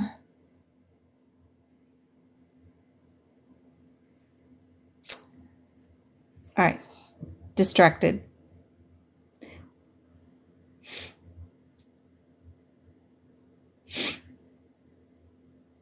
She has a history of smoking. So I see 3 diagnoses. Some of you were saying 2. Don't forget about your history of. So I see 3. So I would get rid of C and A, and then it would be a difference between those codes. Which one goes first? They want to know, do you know the differences between which one of those would go first? Is it chronic or acute? When they have both.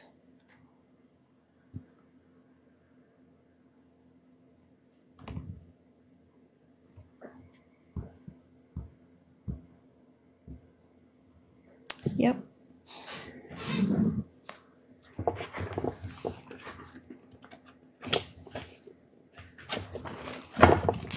Oh, that's one of our very, very, very first guidelines in the very front of your book. Some people don't have their guidelines in the front of the book.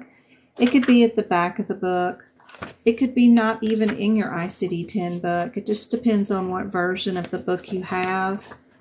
But I'm looking at my 2022 ICD-10 book, and I'm looking at page G5, the very first pages of this whole big old massive book.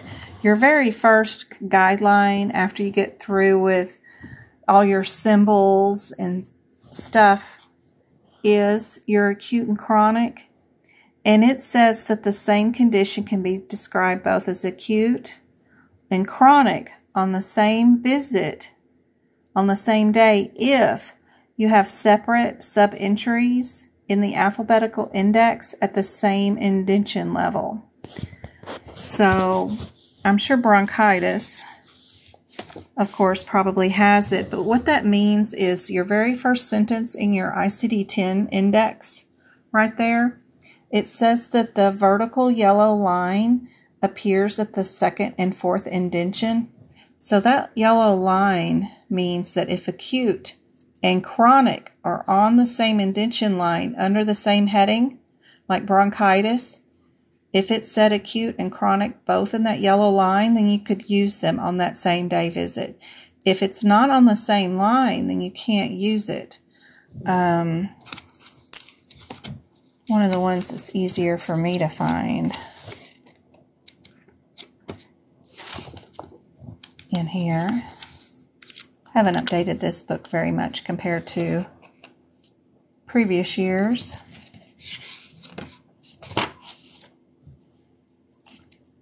Not a lot of teachers teach this. I mean, I had coding classes since the 1990s, and I never knew this. But thyroiditis has acute and chronic on that same indention line. That means I can code them on the same day for the same thing, but acute always goes first, then chronic. You have an RHIA. Awesome job. The yellow line doesn't tell you whether it's acute or chronic. It just tells you that you can code those 2 diagnoses for one patient for the same visit on the same day. If chronic is at a different indention level, you can't you can't code it on the same patient for the same day. It has to line up exactly like that. Some things are indented in different areas where, like, that nervous system and bone are on one indentation, but then spinal is in a different indentation. You can't code that nervous system with the spinal on the same visit. You have to be in the same indentation level if you're going to code stuff. Yep. That'll just help you in your career too, as you'll get flags and alerts in your EHR systems. It'll say that you can't do those on the same visit.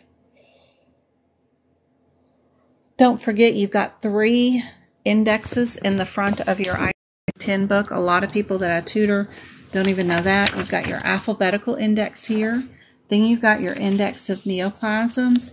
Then you've got your external causes index. You've got 3 of them. They're not mixed, or they don't change colors.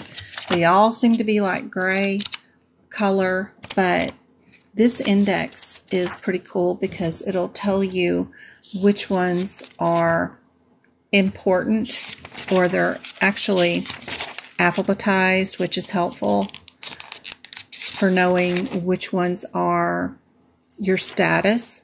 So all you got to do is go look up status, the word, spell it wherever I can find it. I'm under transportation.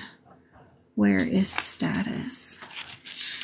Because sometimes it's hard to tell which words are status or not. Still under transportation. Anyway, that's all under accident. The status. So those are all your places that it happened. And then your status. There's your status codes. There's only just a tiny few of them. But it's hard to know which ones are your status. But I like looking them up in the alphabetical index because they're all right there. So if they were a civilian, military person, a volunteer, a student, or... That doesn't say Hobby Lobby, does it? No, just working it. No, just doing a hobby. Those are your statuses. Those are neat. Hey, moms, how's it going?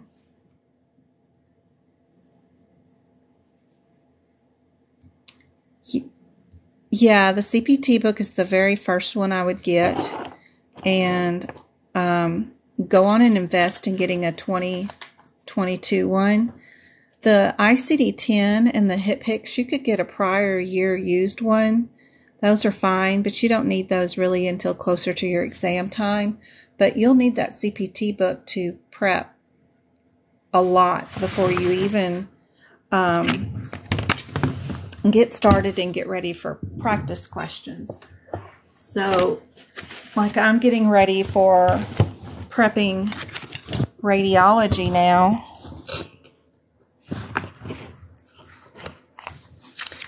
So what I do is go to each anatomy picture that's right before each section. This is radiology. This is their radiology picture.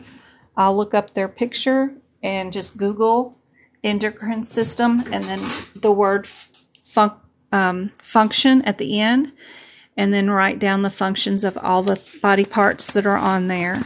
Then I'll go to each code here, and if the CPT code description, just the words beside each CPT code that describe it has a parentheses, then I highlight it. Not every code will have a parentheses, and that's fine, but that's my first pass through. If there's any do nots, I mark those in red so that it alerts me during the exam if I'm doing a difference between this code and that code. It'll tell me what codes not to use. And I guarantee you on the CPC exam, they're going to have one of the possible answers is that code with one of these as a possible answer, so that if you have it highlighted, you'll remember, don't code those with those. And that's my first pass through, is to do those two things. The other thing is if any of the codes are red, meaning they're out of sequence, I'll go through and put the page numbers down where they go. There are a lot of codes that are redded out like this, and they give you a range of codes of where it could be. You don't have time during the middle of your exam to find those codes, so go find them now and put the page number right before it, so that if you get one of these codes, you'll know what page number to go look for it, because it's pretty bad to have no idea where they are in the middle of your exam. You don't know where they're at. So it takes a while. Get all that done for sure. All the little highlighting. If you have codes that start out the same as, this says radiological exam. This one says swallow. This one says upper gastric tract. So UGT. In this one, I would just put swallow, because they started out with the same CPT code descriptor in the beginning. You just need to evaluate them and see what your differences are. These two codes both start out with CT. Colonography. One's diagnostic, one is screening. Screening goes here, one diagnostic goes right there. That way your one-word differences, you don't have to do this during the middle of your exam and evaluate these CPT codes. You've already went through and wrote your one-word differences. I think that makes such a big difference during your exam.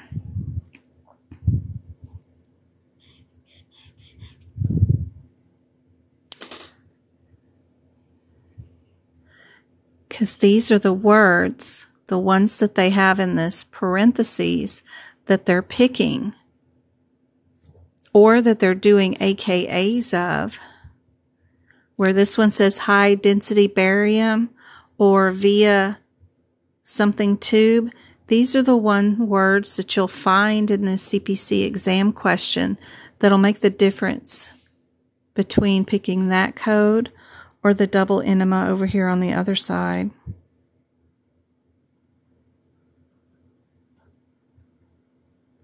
I used to on the ICD-10s, but I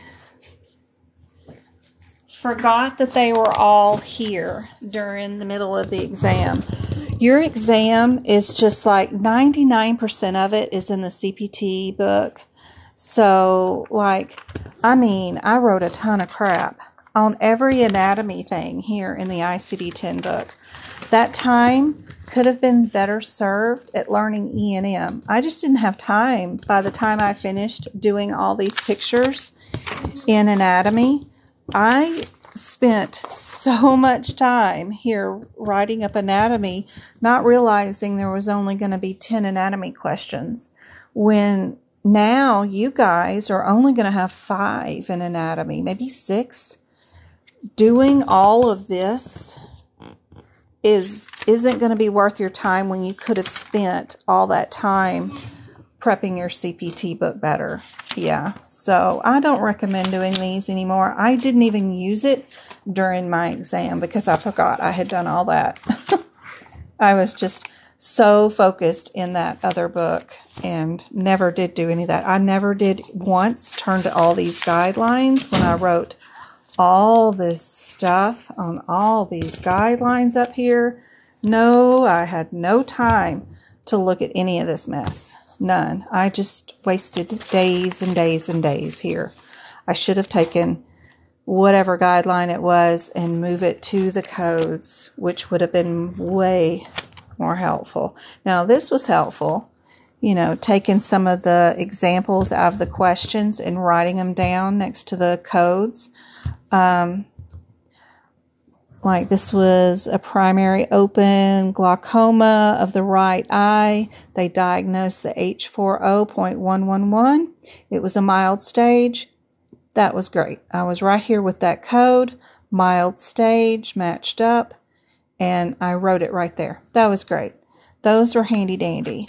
And if I had moved like the burn guideline, like code only, your coding sequence is 3rd degree first, 2nd degree second, 1st degree last. Write that near your burn codes. That would have been a whole lot better than what I was doing. It was crazy. Ulcers, look for your stages 1 through 4. Yep. Anything that was part of an example with another question, like code this one first, then your hypertension, then your L code, which was your pressure ulcer that came after. So they did symptoms, the hypertension, then your pressure ulcer. That was helpful more than anything. Just a few little examples like that. When I did skin tag removals, I did the horn skin tag removal. I did that CPT code with that one. But then I did this diagnosis code, and I just wrote that whole example right here next to the diagnoses. That was helpful. But all that time spent doing all that anatomy was just a waste, and so was lighting up all these guidelines like this. That was just a waste. It didn't even help me learn the guidelines. I had to learn the guidelines from the questions, practice the review questions over and over again, and I realized, oh yeah, that's one of the guidelines. We only code, the fractured ankle if that's why they're here, because that question says I'm not going to code the pregnancy first because they're not actually here for the pregnancy. So learning the guidelines from the questions was a lot better than writing all this mess up. That was just a waste of time. I didn't learn nothing but what the cost of ink pens was, I think, personally. It was just a lot. I have typed up these guidelines for this year, and then they're on half the page. The other page, I did screenshots of what the page looks like inside the book and what it's talking about, and then gave you coding examples that you can move to your codes in the back of the book to help you go through those guidelines. But I wouldn't go through the guidelines and highlight and do all this stuff. I would actually just go to the codes and write your examples back here. I mean, I've got all kinds of codes, especially for OB, your burns, any of your external causes, gunshot wounds, and anything like that. Anything that you might not understand the sequencing of it, just go write it in the back of the book near the codes. Super handy dandy. But remember, you only got 5 anatomy, 6 anatomy questions at the most. What we've got in CPT for anatomy will be plenty. Plenty. And my notes for the CPT have enough anatomy in them to rock anybody's socks off. You're going to be able to find any of your answers. Look at all the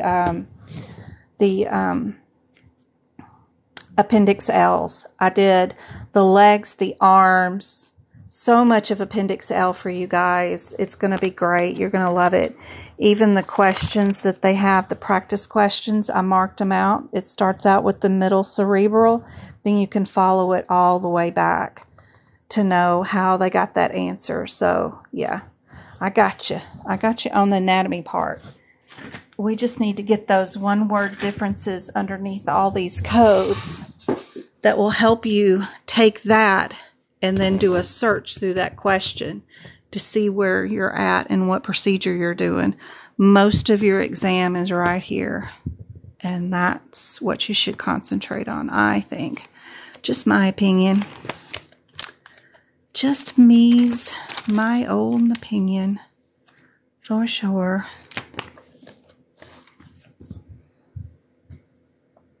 How am I doing on time? Am I really late? Yep, burns are at 3:20. Oh, she said 5 minutes. How long ago was that? gunshot wounds. I love that one we learned yesterday. 2,000 codes. I can do that one. That one's good.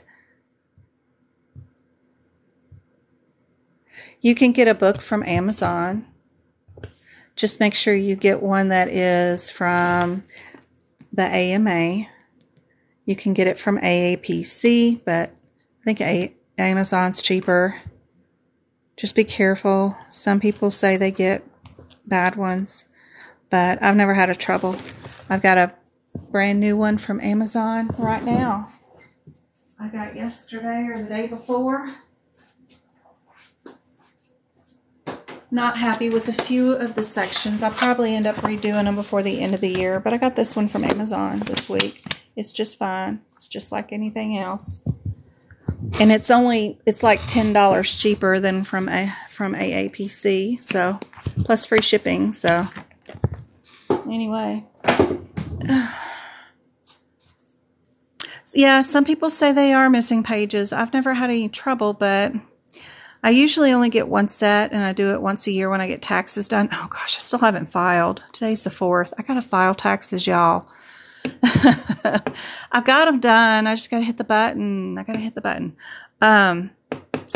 So when I get the tax return every year, I just go into AAPC and pre-order the next year's books from them every year. So I can do that, but I still haven't done my taxes. I know I got to do them. I'm going to get a refund too. I've just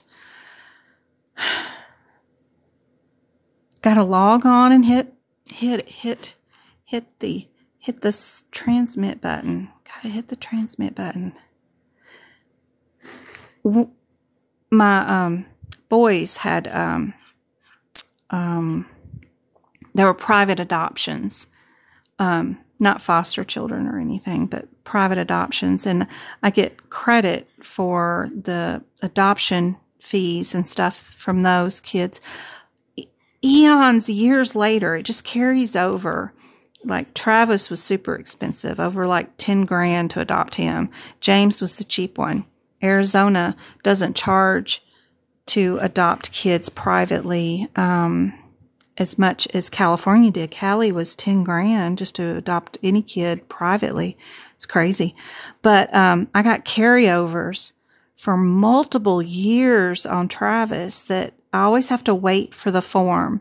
I fill out the taxes, but then every year they renew it, and then they have that carryover form I have to wait on, and then I have to remember to go back in now that they got the carryover form ready and submit.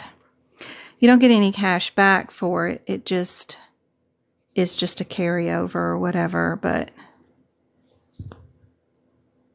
that's always handy dandy.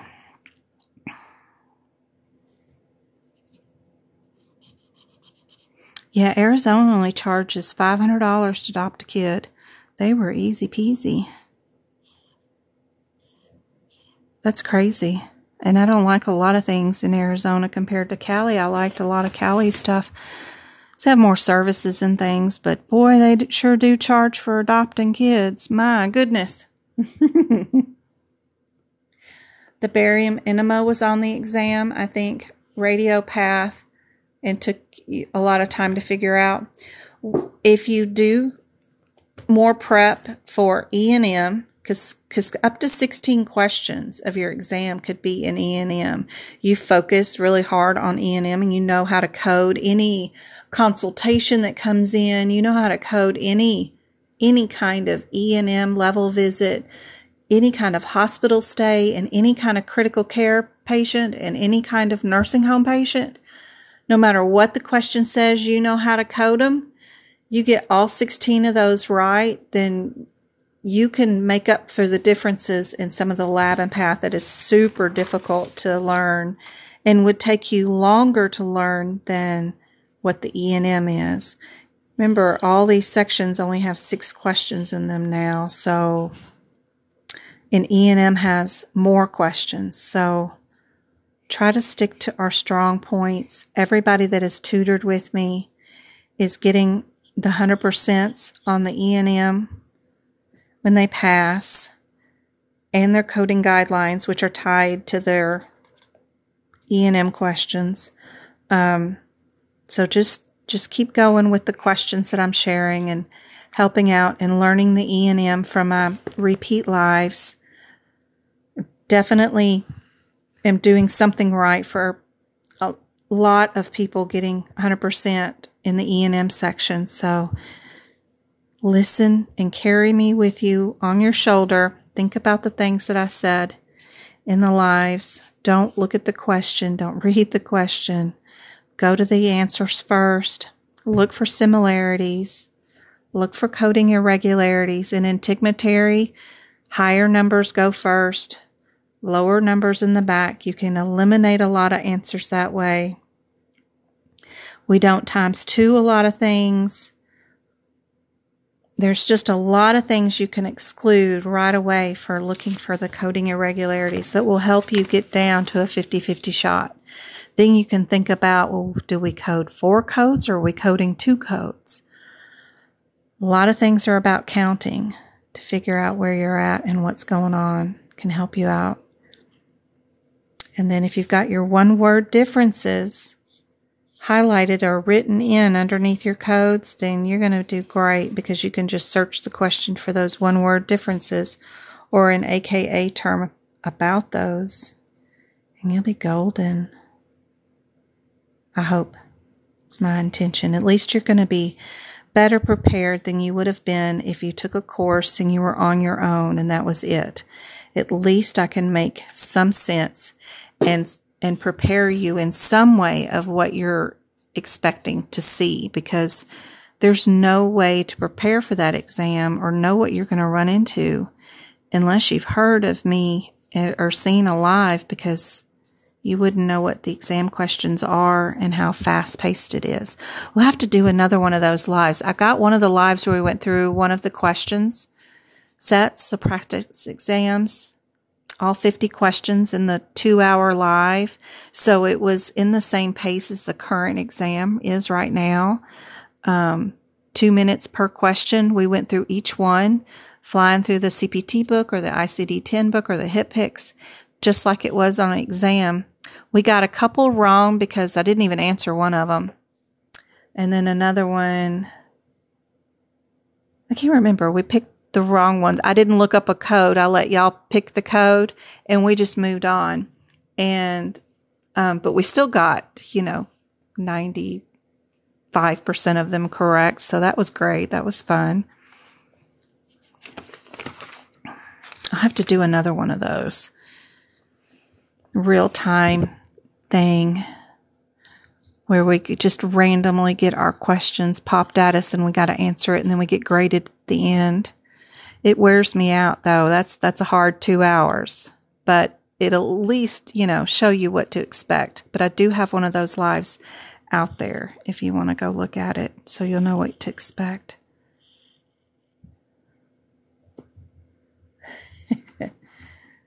Yeah, I like that idea. It's been a while. I have to do another one. You took the workshop and it was great. I'm doing another one. Thank you, Twinkle. This Sunday, completely free. And it's going to be on YouTube, 3.5 hours. We're going to do lab and path, radiology, E&M, and some cardiology. And we're just going to do back-to-back questions for 3 hours, maybe probably 3.5, and we'll just keep going. And I'll tell you and show you what's in my head. What would I be doing with that question if I had it during the exam? What would be my thought process? How would I do the process of elimination? You see here I'm highlighting unilateral, bilateral, so the next time I come through this book, I will be marking a big B underneath the bilateral. I'll mark a big U underneath this one.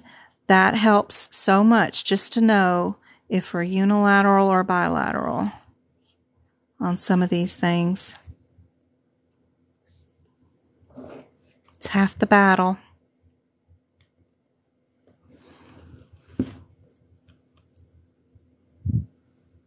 It's going to be 2 p.m. Arizona time zone on YouTube, just a straight live. The video quality is a lot better there. Even though I'm using the same camera, you get a wide angle view of some sort because they make me turn the camera around. And then the video quality is just so much better. I don't know why. Full screen view or something or another instead of all minuscule like here on TikTok.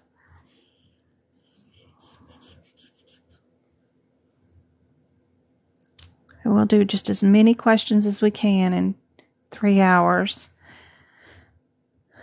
It's probably around 60 questions.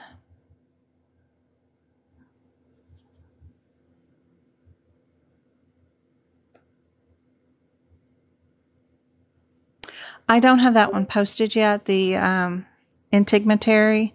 I can post a thing up in the store that if you want to buy the replay for integumentary, you can still buy it at the $10 price, and then you get the log on and password for it.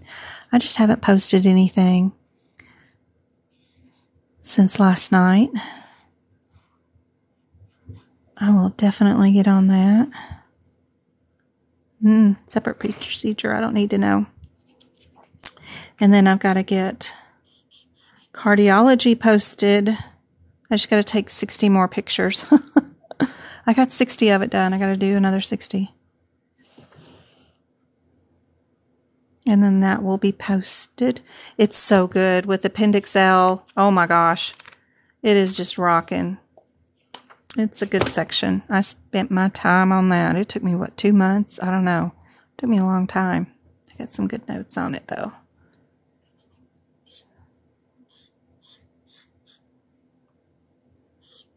These unlisted procedures, unlisted, I probably shouldn't even be worried about these. They're not going to use these on the exam. Anything that says unlisted, they're not going to use them.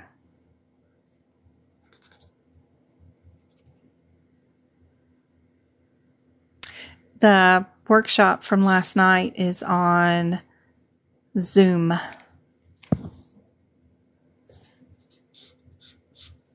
Ooh, I could sit here all night highlighting. I could so sit here, but I guess I gotta go say hello to my mom, see if she's still in the house, say hello to her. I haven't seen her all day. See if she came in.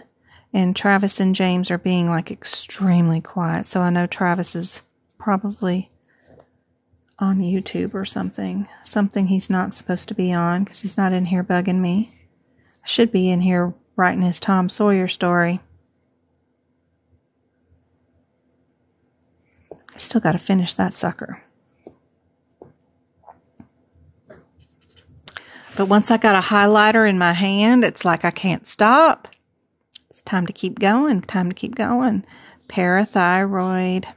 Lots of people get those ultrasound and everything all year. Tons.